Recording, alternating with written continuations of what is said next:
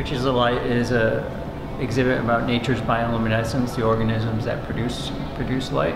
It opens October 6th, runs through April 21st. It's in conjunction with the American Museum of Natural History.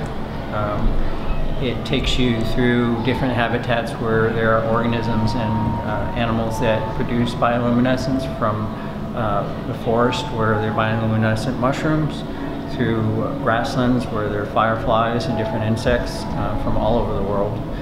There are models, those are all models. There are some really large, oversized models that produce light, and then from there you go into New Zealand's glowworms cave, where there are worms on the ceiling that produce light. It's a beautiful, beautiful exhibit.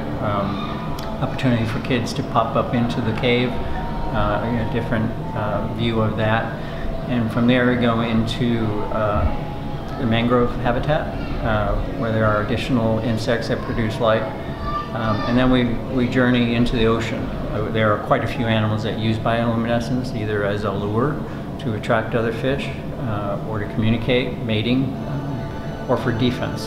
There's a neat example of a shrimp that spews out a bioluminescent cloud when something is trying to eat it, and confuses the animal and it can get away.